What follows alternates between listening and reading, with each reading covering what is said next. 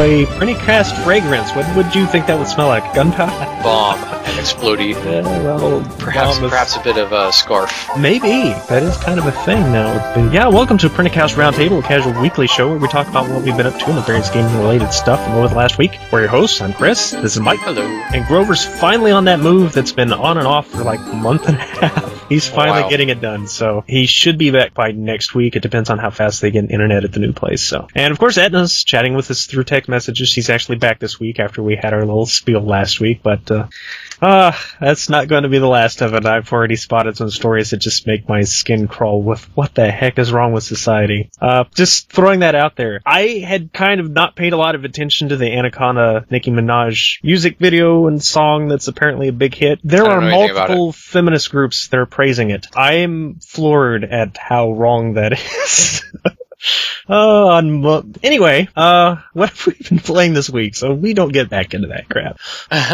Pretty much the same as usual. You know, World of Warcraft, no Diablo, some Hearthstone. Played a little bit more Asia Striker Gunvolt just to realize that the first level that you are given in the game is a cakewalk compared to the others, because I got through that level without getting hit, but maybe once or twice. The next few levels are just, I'm constantly getting barraged, and I can't seem to avoid it. But I think it has more to do with the awkward smallness of the original 3DS and how it doesn't fit properly into my hands. It might. And then also, outside of my comfort zone, I wasn't the actual person playing. I was sitting next to my girlfriend while she was playing, and we were both, I guess you could say, playing together. Five Nights at Freddy's. Okay, I've heard of this, but I don't know a lot about it. I just know the overall setting more than anything. So in Five Nights at Freddy's, you are the lone security guard of a Chuck E. Cheese-like establishment called Freddy Fazbear's Pizzeria. The restaurant uses animatronics, much like Chuck E. Cheese's, only they are allowed to roam around at night. Oh, kind of like a horror version of the Night at the Museum. Okay. The main part of the story, which I won't get into, is given to you through things that you can see from your security office, through the video cameras, little newspaper clippings and posters and things like that you can find if you look close enough. The actual gameplay itself revolves around trying to keep these animatronics out of your office because they will come in and kill you. You cannot leave your office. There is no moving around and hiding and doing any of this stuff that these other horror games do. You're stuck in your office. Only defense you have is your video camera, 2 light switches, and 2 door switches, which work left and right side, respectively. Your light switches are used to check camera blind spots, and your door switches are used if they get to the door, you can keep them out that way. So it's almost more of a puzzle game than anything. It is sort of like a puzzle horror game. I will tell you, I am not much for horror games because my imagination is the kind that I'll be walking down a hallway in a place I'm very familiar with in the middle of the night, and there's, it's dark because it's night, but I'll have that there's something behind me going on in the back of my head. And there's nothing there, of course. That's the kind of person that I am. So this game is complete nightmare fuel for me. It is awful. Like, I wasn't the one controlling the cameras and trying to find the moving animatronics, which don't move when you're looking at them through the camera, by the way. Oh, a little bit of Doctor Who angel stuff in there, too. Exactly, yes. It's a lot like the Weeping Angels in Doctor Who. They do not move when you're looking at them. Or if you want to get more basic, the boos from Mario. There you go. The boos from Mario will work, too. But still, nightmare fuel. I take it this is not something that you'll be watching again? Or are you kind of drawn to it anyway? I'm kind of drawn to it. I find the story fascinating. There's just enough there to where your creative side of your mind is like, this might be because of this, or this could be because of that, or this means this. There's just enough there to be something, but not enough there to be anything, this is cohesively 100% the plot line. That's all you need to know. There's just enough there to give you an idea of what's going on, but not enough there to tell you, yes, that is what is going on. So, but that's, it's horrible. It's really scary. If you love scary games, it's only $5 on Steam. I would recommend it because it is very nightmare fuel for me, personally. May not be for everybody, but it is for me. What have you been playing this week? I can't really say much myself. I did a little bit of Congregate stuff. Always got the Tynan thing going on. Pretty much the majority of my gaming is right there, but I did spend a little bit of time, like 15 minutes here, half hour there, with Deadlight and Counter-Strike, King of Fighters 13, and The Bridge, and then one of the newer games that I picked up in a collection, and it's called Meltdown, which is a little indie game that's strangely addictive for a game style that's not exactly my favorite. It's very repetitive. It's very simple. It's kind of like a top-down arena shooter mixed with a little bit of that barely randomly generated dungeon crawler type stuff. Only there's no loot. You're basically just supposed to get from point A to point B and kill everything. And then at the end, you get your experience points and your money and whatever, and you upgrade, and then you do it again. It's kind of like an old school arcade game in a lot of ways, and maybe that's what's drawing me to it, because it's something I can get in 5-10 minutes of a level here, and then I can turn it off and go do something else. So it's a nice little distraction between those few moments of the day when you know you have a time to sit but not actually do anything. So those games keep me coming back a lot of time. As a matter of fact, that may be part of why I like fighting games. You can get into one for like 10 minutes, leave it. You don't have to worry about save points or anything like that. And I did peek into my RPG Maker project for the first time in like a month and a half. It's been before I left for Oregon, and it's got a promising start. I just need to get some motivation, start digging back into that thing. I don't know what happened. Do it. It will come back someday, I'm sure. Matter of fact, I'm thinking about posting a few things just so I can, even if I have to private it on the channel and just show the people I know, just to kind of say, hey, this is what I'm working on, to get some feedback. Maybe it'll get me going again. I don't know. Little demo. Yeah, but that's pretty much all there is to that. Now, 3 small topics. There's been some interesting stuff that's happened this week, but nothing really like amazing. But what we alluded to with the intro is that Microsoft had this. Okay, everybody knows about Destiny by now, whether you like it or not, whether you think it's a Halo knockoff or whatever the case may be. It's funny, it's made by the same people. Exactly. It's definitely going to be one of the major games for, I think it's supposed to be out this year. So, at least by the holiday season and into the next year. Doesn't it come out in like a few weeks? Is it? I keep thinking it's like the end of the year, like November. I'm pretty sure it comes out this month. You can tell how excited I am. I don't even know when it goes out. This isn't a crack against Destiny. I've seen some nice stuff from it. Sony basically has an exclusivity deal with them. I do not know how long that's supposed to last, but pretty much everything is for the PlayStation 1 at this, wrong system, PlayStation 4 at the moment. So that's reaching back. Yeah. I blame the Xbox naming team, which is apparently the same team Nintendo's using lately. But Microsoft apparently had some issues with being told they couldn't advertise the fact that it's supposed to be coming to their system relatively soon. We don't know exactly when yet. So they made this little kind of parody of Calvin Klein cologne perfume type stuff with a little thing called the New Fragrance by Xbox, and it's got this bottle of Destiny. We'll put it up there so you guys can see it.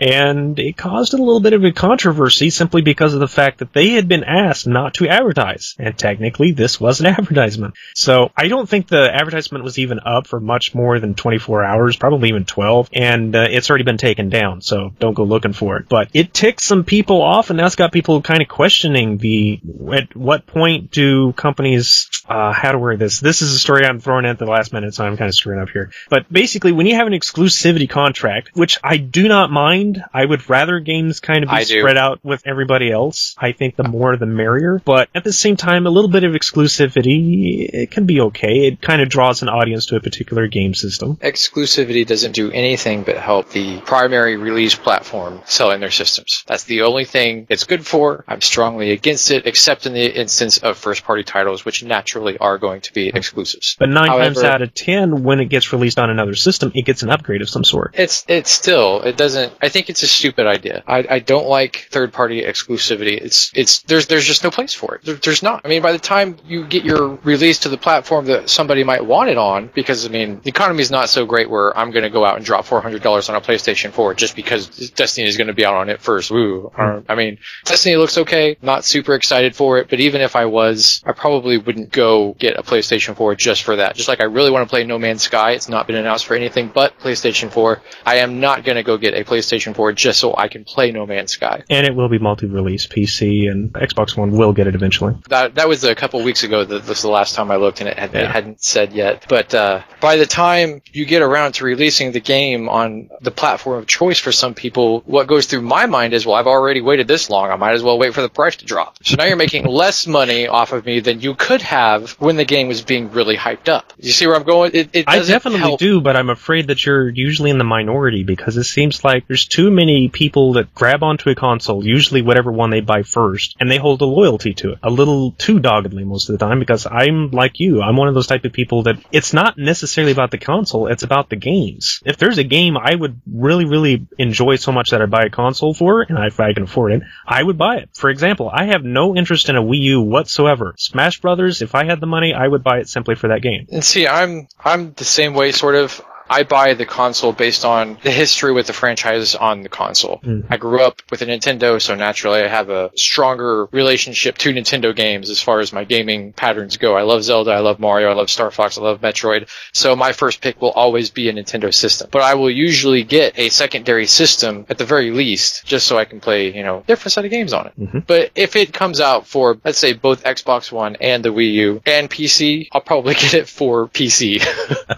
Unless it's something that I think Sydney might want to play, and then I'll get it for a system that we can both enjoy it on. So. But here's part of the related part of the story itself. If you have a company that has an exclusivity contract with one particular other company, even though they are going to release it eventually for somebody else, does that other company, in this case Microsoft, have a right to basically poke fun at the very people they want on their console? Isn't this kind of dangerous territory? Like, well, if you won't let us, we'll do it anyway, and we'll do it this way. Well, I mean, they could poke I don't see it as them having or not having the right. I see it more as them making a good or bad business decision. And in this case, if Bungie found the advertisement to be offensive, I think it was a bad business decision. I haven't heard too much about it yet. It just happened today, so I just know that Microsoft did remove it, and apparently Activision has something to do with so. And does Activision actually own Bungie at this point, or are they just publishing the game for them? I don't know. I don't remember anything about any inquiries going on, so I think they're just publishing.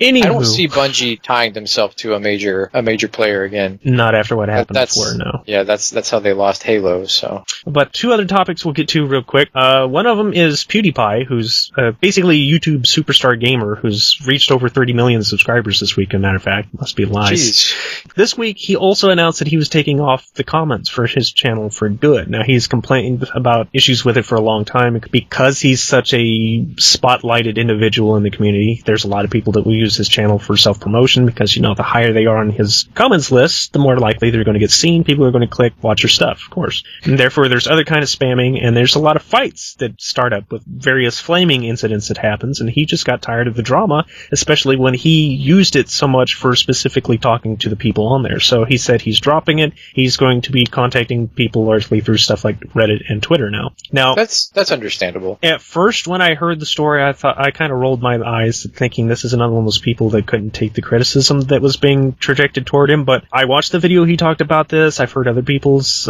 comments about how this is working, and I kind of understand. I agree with him, especially with you have a channel that's getting as many views as he does. There's got to be thousands of comments on there, and it makes it hard to read them all, especially when most of the ones you actually want to respond to is 1 out of 100. So the people that he would want to respond to are probably the ones that would actually bother going to a place like Reddit or some other forum that he sets up to communicate with his fans. Those are the ones that he'd probably want to respond to anyway. Definitely. But yeah, it works. It works. And if more people are doing that, I know I gave Sarkeesian a little bit of a kick because she did the same thing. But if she's doing something similar, I can completely understand her reasons for that. So I kind of retract my statement from last week if that is the case with hers. But it doesn't seem to be, but I'm not 100% informed yet. So, and the other topic, increasing problem with Kickstarter-funded games and games featured on Steam's early access stuff. Production teams will release an early buy alpha or beta, and then within a few months, practically vanish off the face of the earth. I almost said Banff.